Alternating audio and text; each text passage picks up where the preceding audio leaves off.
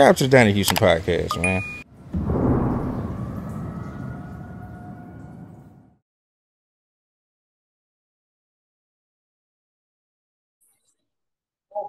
Hold up. What it do? What it do, man? What's going down, man? Yeah. Oh, let me light this camera. I'm in this thing up, so man.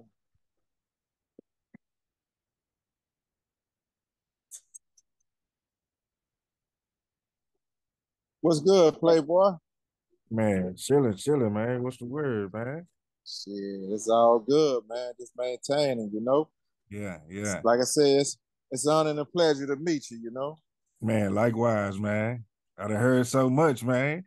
You know, I done heard so much, and then I had you on here like this, man. You know what I'm saying? This crazy, Yeah, man. you can let them see. It's the real deal. You say you at work right now, No, I'm not at work. I work at the hospital. I'm in the dormitory right now. huh? I'm Okay. sitting on the bed. I work from 6 to 6. I haven't been asleep yet, you know. Man. Yeah, I ain't been. Look, I had to let you see that 713. You know it. Already. That's what it is. Yeah, Yeah, man. So, man, how everything been going in there, man? man. Everything is copacetic. You know, it's ups and downs. Um, right now, like I say, when I was just speaking to you a moment ago with the courts, everything, I'm waiting to hear something. Now, they denied us on a. I'm looking up, so when you see me look up, just make sure the police ain't coming. So that's why you see me look up. Right. So, but they denied us with this like, all right, best way I can explain it to you. In Texas, if you go to court for trial, they used to be everybody had to find you guilty, 12-man jury. But out here in Louisiana, in 1860 and 1890, it was 1895 or something like that. They came up with this racist rule saying that they only need 10 people to find you guilty because if you had 2 blacks on a jury, they would never find you guilty. So for 100 and some years, they had a racist policy going on. In 2018, they took it out saying it was unconstitutional by having it. Well, you have like 1,500 of us still left here with that non-unanimous decision. And they still not want, they don't want to give us no play right now. They saying it was wrong the way it was done, but they don't want to give the rest of us play, but they can't do it anymore. So right now, you have a lot of organizations, everything coming to court for us trying to speak on it because, like I say, it was based off of Jim Crow law. That's what's going on right there. But other than that, man, everything cool, you know? Yeah. That's what it is, man. That's what it is. Well, man, tell me, man, you know what I'm saying? Tell me about that Southside, man. You know what I'm saying? And we're gonna go all over, you know what I'm saying? But Yeah. tell me about that Southside, man, coming up in that dead end, man, and how that was, man. All right.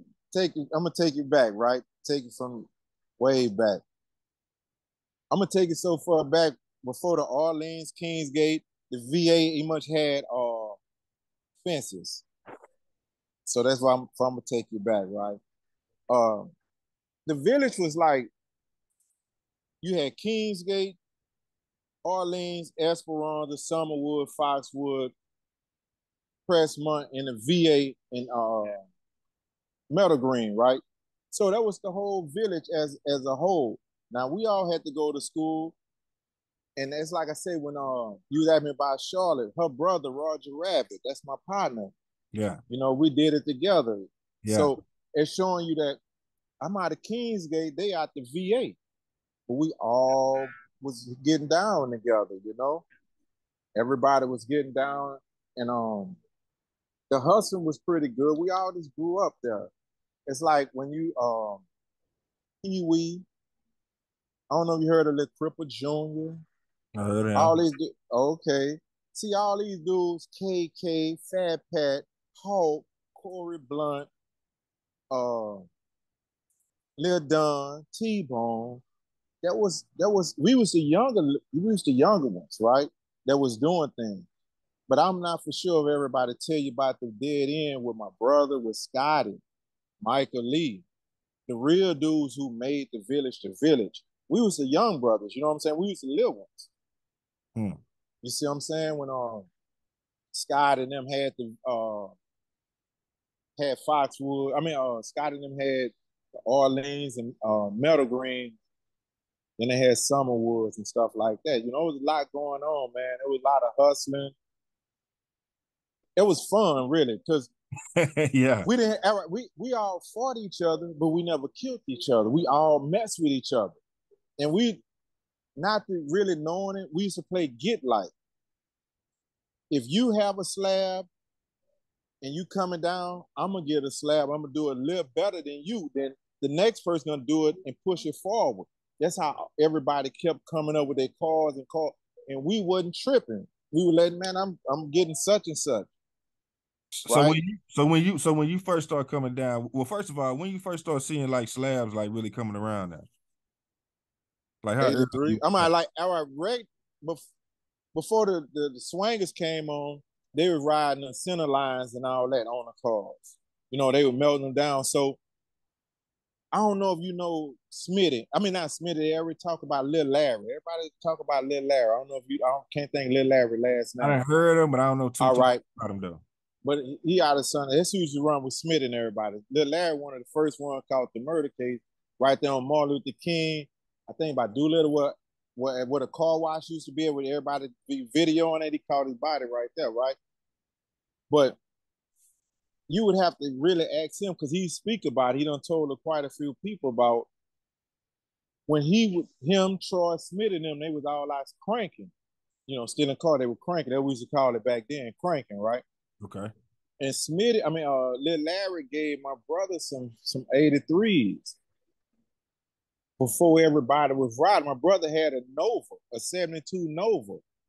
He put the 83s on the 72 Nova with the Ricks off in there and started coming down. But this before everybody got here to him because Lil Larry didn't like the rims. He didn't like swangers at first. That's the first person I saw with him. Now, as I say again, that's coming out of Lil Larry mouth with me, him talking. He told Dinky this. Everybody letting everybody know the first person he know that he came down with, and he original cranker, he gave the swangers to Troy. Now, that's what I know. When my brother had the swangers on the Nova, we were staying in Crestmont at that time. You know what I'm saying?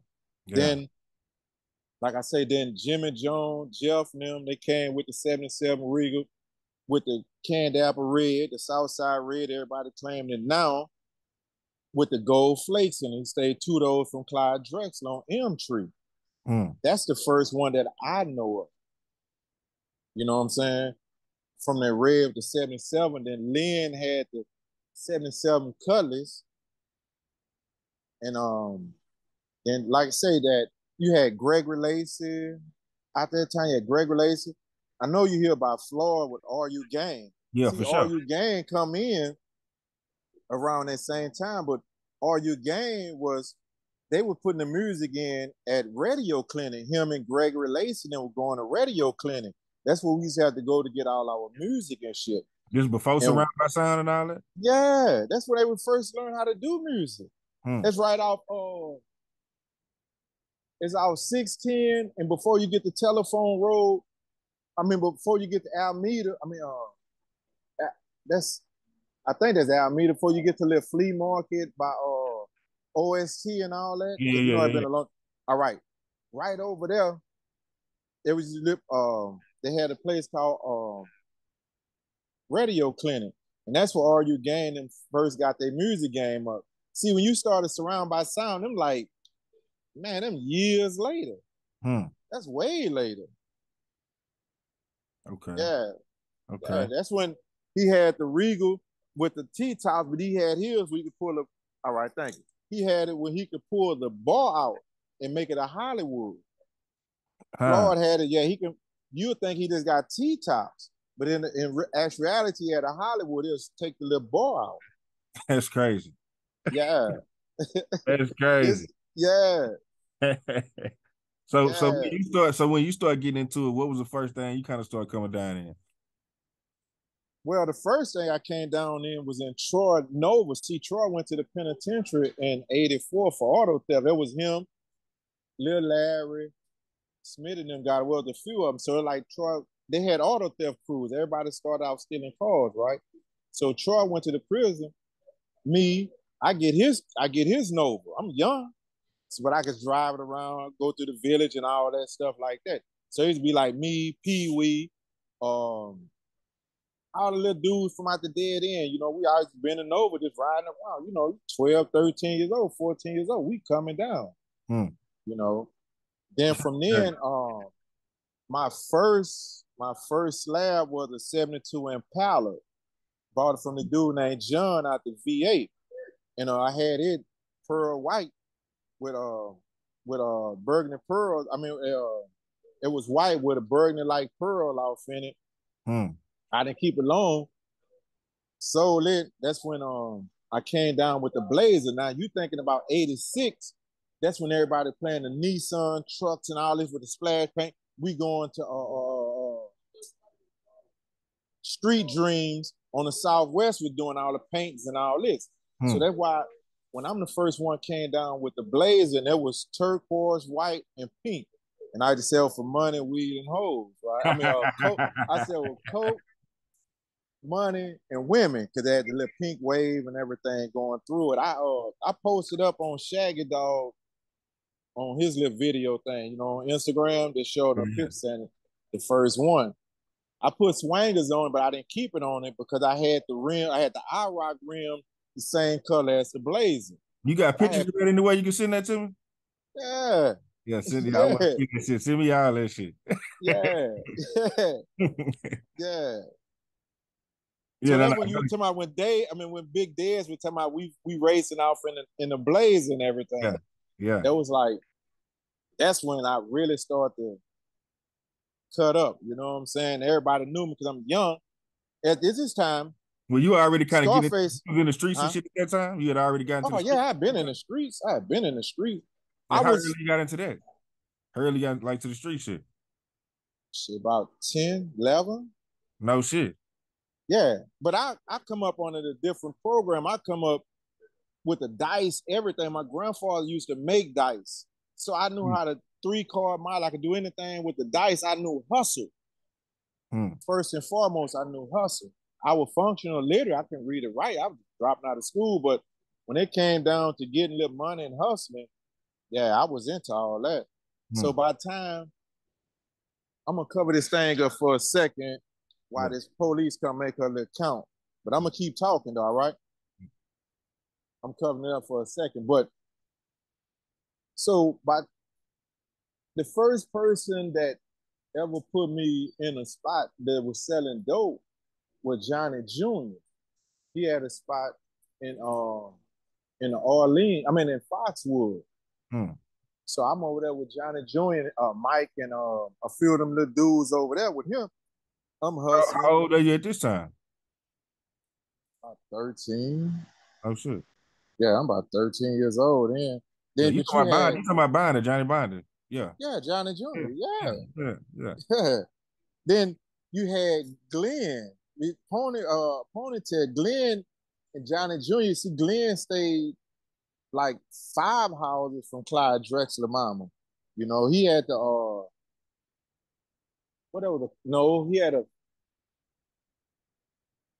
he had a Rolls Royce silver, I don't know, it was a silver spur. I think it was a silver spur. He had the Rolls Royce in the village and everything, you know what I'm saying? So I've been around all them niggas. That's who really pushed me. I never forget it. It's me, Lil Peanut, be with KK and them, my little partner and them.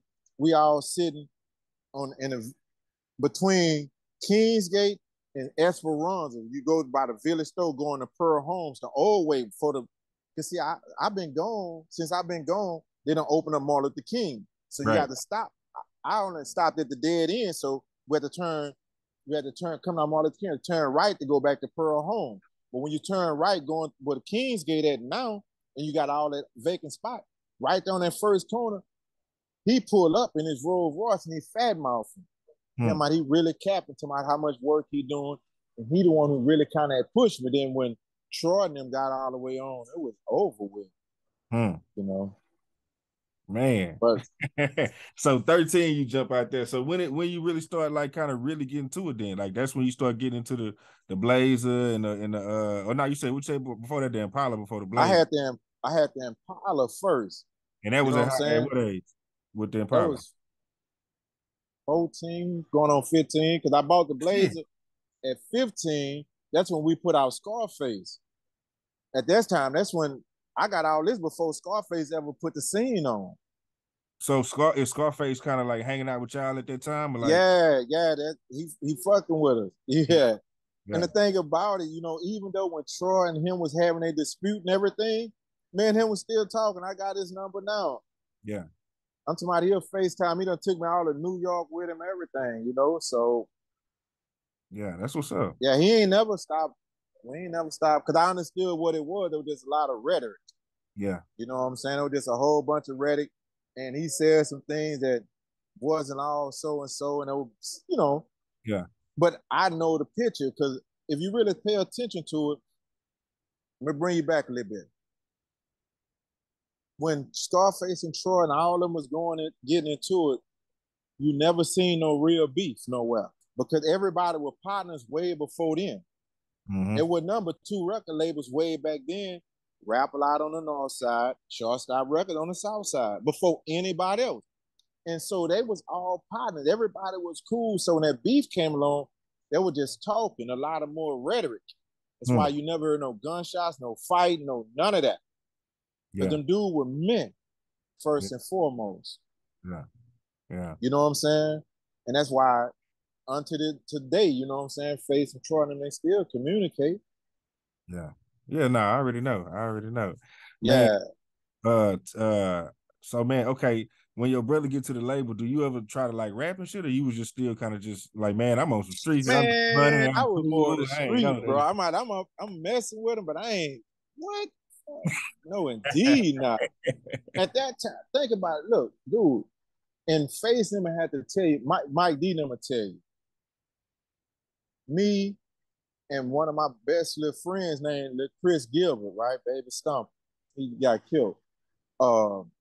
We out, we need some time. We need some voles. I need some voles. He needs some voles. We out here, we go cranking. We ride. I go see a limousine with some voles on it. Steal a limousine. Boom. We got like 200 off in them. But they're gonna tell you about how we burnt the safe up trying to get all the money out. That's what Mike Dino. So you looking at a dude at 15 years old, and all Mike Dino tell you. Everybody tell you, Troy, I tried to buy a Carney's Rolls Royce at 16 for my 16th birthday. No shit. Yeah, that was my whole thing. Cause we done hit a lick. We up. Everybody up. Now Scarface out. Everybody up. But that's how the Blazer come about because Troy and them saying I'm gonna put too much heat. My mama and everybody talking about it. That's all I ever wanted was that car because Glenn had that other Rolls Royce. He fat mouth, and I wanted the Rolls Royce. Yeah, 16. Yeah, I tried to hit that. Yeah, real. You ever think back like, man, I was just trying to move too fast, man. I was way above my time, but I didn't know it at the time. Yeah. You know what I'm saying? So that's how the Blazer come about. Because I couldn't get that. Then I bought Troy Cadillac from him and all kind of stuff. I don't know if you know Lil Kenneth Wade. Nah. You might have heard it. Okay, he was another one of my dead end too. He got killed in a car wreck, man, a couple years ago. But he had a canary yellow Grand Prix. I bought his Grand Prix around that same time, put some I had some 3s on it. Come down with with the T-tops and everything. You know, it was just like, it was just fun to us. It was dangerous, but it was fun. You know what I'm saying? And at the same time, I'm living from the village to South Acres. I'm living on Richfield. So that's how I know Face them, everybody. I know everybody, me, Quincy, Cornell, Toast, everybody, Kilo. I was gonna ask you about Toast and Cornell and all of them if y'all all ran together. We all ran together. The first job Cornell X ever had that didn't keep too long, him, me, Troy, there had some white boys come in the neighborhood to come pick us up, asking for a donation. We used to go in these rich people neighborhoods and ask for donations and stuff, right? It was some kind of little scam they were doing. Troy quit like the first day. Cornell. And then me and Toast did it for a little while. Then we just stopped too.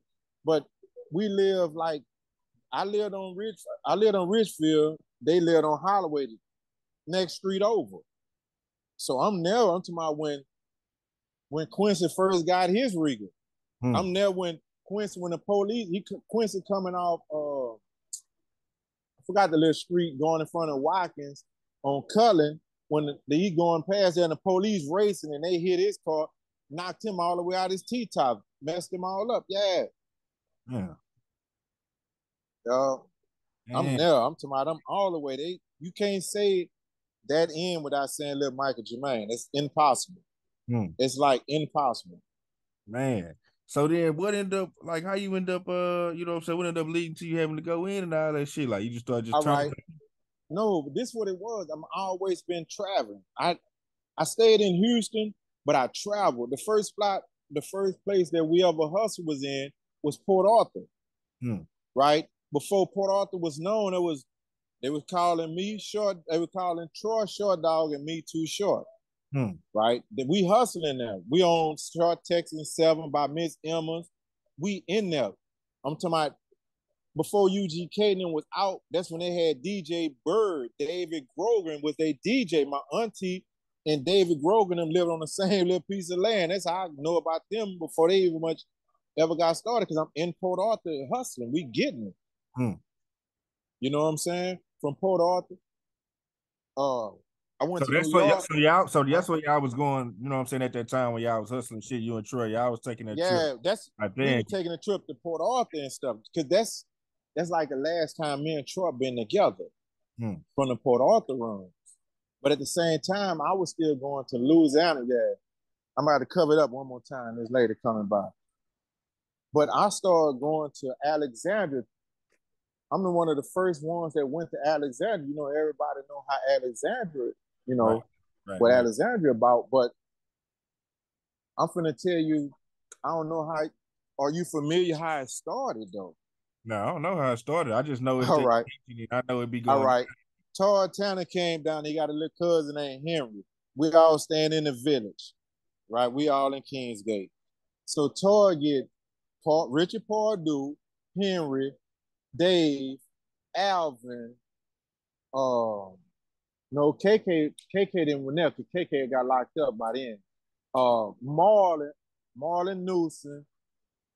It was like 5 or 6 dudes he want to take to Alexandria, who we professional dope dealers. He wanted to crank his little spot up. Yeah. So I'm out there. They finna leave. I said, well, I'm gonna come right back. I leave and I come back in the blazer. They gone, but the only thing they telling me about is McDonald Street, Alexandria. I never been here before, right? Alexandria. All they talking about McDonald Street in Alexandria. So they leave. I'm mad. I pull up at the Shell station on Belford and Martin Luther King, get some gas. And just my luck, I see a lady with some Louisiana plates on there. I say, do you know what Alexandria is? She say, yeah. I said, you don't mind? Can I follow you? By myself, I followed Lady Alexandria. She showed me where to get off at it. And so I went down there and it was on MacArthur Drive. I go to the Ace Audio, I go to sleep. So that morning when everything wake up, I ask people in the store, I'm like, do you know where McDonald Street is? So they pointed me to wait. I pull up where everybody at. I'm jamming in the blazer. Yeah. Nigga, how the fuck you? They like, how the hell you? I say, I know 2 things, Alexandria and McDonald Street. And so that's when everybody started to hustle in McDonald's in Alexandria. So that's how that first run of the whole Alexandria run. What year this is? 87, 88, 87? Like 87, 88. And that opened up the whole Alexandria. That's the first crew of people that went to Alexandria. Alvin's still down there. You know, that's the first crew. Oh shit. Todd Tanner brought us there. Yeah. Because he was ready, he ready to get his hustle on. He knew we was professional little hustlers. You know what I'm saying? Yeah. To earn our stripes in here, Yeah. So that was like my No, go ahead. My bad. That was my first run with Louisiana. Then I started going to Shreveport. Mm. So got some stuff up there in Shreveport, back and forth, Yeah. So then And y'all was making them PA runs though. oh yeah, that what? Yeah. Oh man, that was it. That was it. That was the PA run, me and Troy. Oh yeah. You had a dude named Compton. He from LA. He from Compton. Him and his little brother and sister, they was out there. And the dude named Don Juan from out of Fifth Ward, Troy partner. We was like the first ones who really put it down. Like I said, my grandmother and them lived out there. I got people out there in Port Arthur. So when we go there, we hustling and we go on Short, Texas, and 7 in Texas, where everything at, where it used to be at anyway. And you had Miss Emma's was a little spot that she was a soul food lady. We used to pay her the whole lot of money while we sit out there and hustle. So all the little dudes who came up through PA and all that, and they really come through us. Around that same area. At that time, we were bringing the work there. Yeah. And like I say, UGK, they DJ with DJ Bird, David Grogan at the time. You know what I'm saying? Bird. I know DJ Bird, yeah. Yeah, I've been knowing him for, I swear to God, hope I never get out of here. I remember when his daddy first got him at SP 1200s. I'm there. No shit. That's crazy. Huh? That's crazy. I'm there when Mr. Grogan first got him. His turntables, man. That's real talk. That's what's up, man. You know, and like I say, I've been around, but then when I got hit, I've been gone so long. So it's only the old heads that really know me. All the youngsters don't know me, but the story can't be told without me playing some part off in it. Yeah. Hell yeah. Man, so when they when you end up getting hit, did you know that it was finna go down like that, or that shit like or they caught you by surprise type shit? No, man, I got caught up on bodies, bro. I got caught up on 2 bodies, man. I can't get too much all the way into it because I'm still in the court. Yeah. But it was a fluke, man. Real talk. At the end of the day, that wasn't my lick. That I got caught up on. I just didn't know how to get back to a destination. But I didn't know how to get back to the destination, so I got back in the vehicle with my peoples and got caught up. But that wasn't my run. You know what I'm saying? Like I can't really get too much in it because I'm in the course actually right now. Right. Nah, for sure. Nah, I mean, you know, it'll be a time that I'll be able to really just go hard into it. Yeah. You know. Nah. It's all good. I completely understand. Like I say, boys got to get up out of it, man. You know what I'm saying? Man, I'm at it too, boy. I'm trying to shake this spot, you know. But it's like when Pat and them first started to blow, I'm in Angola, right? And I'm listening to them, and I'm just smiling like, man, these are my partners. Yeah. And I'm watching them, listening to everybody, and I'm listening. You got DJ Dobie D. He out here, he jamming everything, you know, SUC at this time, you know. So it's like it was. I don't know if the dudes understand it that for the ones who locked up, all the rappers, you know, everybody was talking about Houston, they was our motivation. They kept us focused, you know what I'm saying? When they talking about slabs and streets and stuff like this here, because we're away from it. Yeah. You know, and it was like, I never got caught up in the little beefs and all that, what was going on. I just respected everybody for what they was doing and putting the city on, you know, because they say that I'm a part of the original of it, and to see where it's at right now, it's like it's real big. And watching, you know, sitting on the sideline just watching it, you know, blossom and grow. Yeah. You know what I'm saying? So that was real big for me too, you know. Yeah. Nah, I mean, that's crazy. You came up with everybody. You know, that Dead End is such an influential hood in this whole thing, man, because it was so many people, like you say, Fat Pat and Hawk, and then, you know, the whole SLAB thing, just the hustling and everybody getting money over there. You know what I'm saying? It was just so much. But, you know, I'm thinking about it, man. When you see the picture of Corey Blunt sitting on side of 68 Impala, right? I had a blue drop top, 6'8" Impala. I sold mine to a Poppy. Had the smoke shop. Yeah. Yeah, I sold my 6'8" to Poppy Oh, with shit. the swivel seat, tuck and roll, everything, hydraulics. And with number 3 at the time, it was me, Corey Blunt, and Quincy. The only one. Quincy had a 66. I think 65 or 66. That was number 3 of us over there with the hydraulics first and foremost. Then everybody else started to come along with it. Yeah. Man, that's crazy, man. Yep. I'm out. That's Me and crazy. Corey, I had a 6'8" convertible on juice with the swivel seats off in it with, everything. And I sold it to Poppy. That's crazy, man. And then Yep. so the Blazer, that was you gotta send me. That was before. I'm like, the Blazer was like, everybody talking about the Blazer, because that's one that they just that was like, because nobody hadn't had it. Yeah. You had MC Ron C and all them dudes talking about they riding down the street in Nissan trucks and all this type stuff, but nobody wasn't seeing it. I brought it to him. Yeah. I brought it to him. Yeah. Yeah.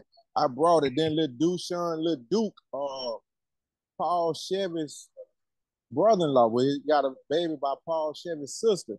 He come with his little S10 truck with the bed lift on there, and he got the little jacuzzi in the bed. So he was living in Pearl Home. So this was all was coming around at the same time, Then IJ came with the Blazer with the scoop on it, with the swangers, and it was over with, man. By that time, I had took the Blazer. I went to Ike. I got it sprayed blue, and I went to Oscars and got my interior done all tight white with the blue pipings. And I had some Momo blocks on there, riding it like that. You know what I'm saying? Man, that's too. You gotta send me pictures of all that. I gotta see. They could knock me out there too because they told me. All right. Yeah, bro. Yeah, we gotta catch up again, man, for sure. Yeah, we can get through more of this because there's way more to this. You know what I'm saying? Already. Like I said, I'm there with the Bubba twins. Everybody know me, bro. Man, Big Dez, everybody, they know the kid, man. Yeah, they know the kid. Already, like I say, they're just part of it. We got some more to go. Whenever you get a chance to get back at me, man. That's a bet, bro. All right, man. Peace and blessing, man. God bless, bro. Already. All right. Subscribe to the Donnie Houston podcast, man.